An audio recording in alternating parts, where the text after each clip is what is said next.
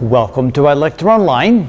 Again, in order to try and get a handle around all the functional groups that we might encounter in organic chemistry, well, let's try to lay it out in another simplified form. Now notice we're going to have three main groups, but the top group, they're not functional groups.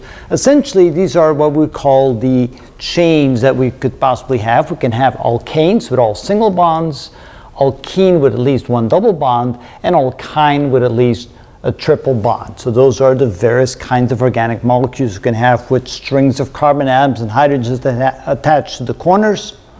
And then we have the rings. We have phenyl and benzyl. They're roughly the same. They're slightly different in structure, and we'll get a little bit more into the details of that as well. But then attached to those, you can have any one of these functional groups. Now they're divided into two main categories.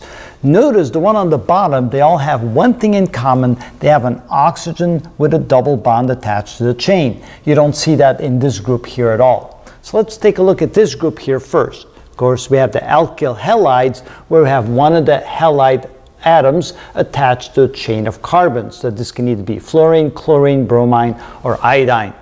Then we have the amine group, where we have an NH2 attached to a carbon chain. We have the alcohol group, where we have an OH attached to the chain. And notice there's a slight difference between the alcohol group and the ether. Notice on the ether we have an OR, so instead of a hydrogen attached to the oxygen at the end of a chain that makes an alcohol, an ether has an oxygen and another string.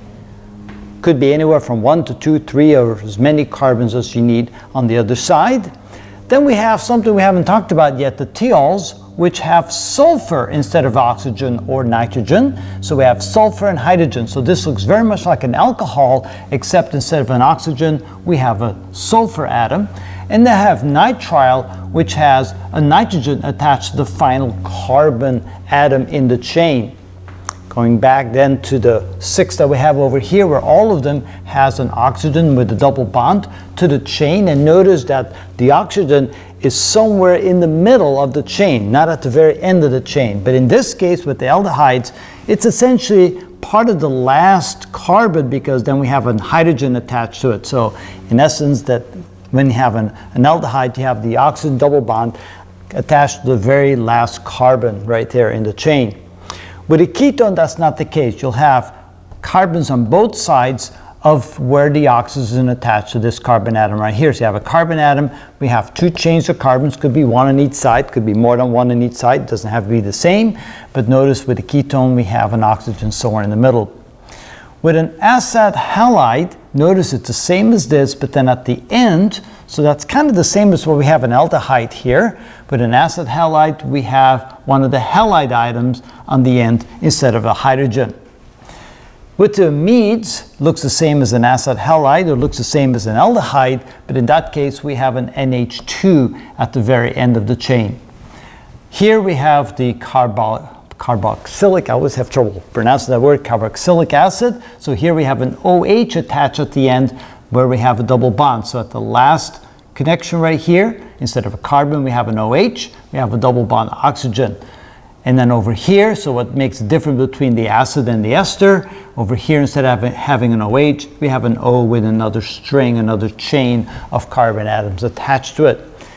But again, if you can take a look at it like this, it has a certain amount of organizational structure to it, which may help identify which is which. Of course, you still have to memorize it. It takes a lot of effort to do that, and you easily can forget or mix things up. So it does help to spend a little time committing this to memory.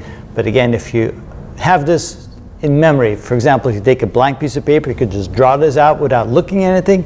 That would be fantastic, because then you really have understood the differences between all the various functional groups. So good luck with that. Hope you can do that. Hope you have the time and the energy to do it. So we'll give you some more insight into, of course, the various functional groups and the different categories of groups in the videos to come.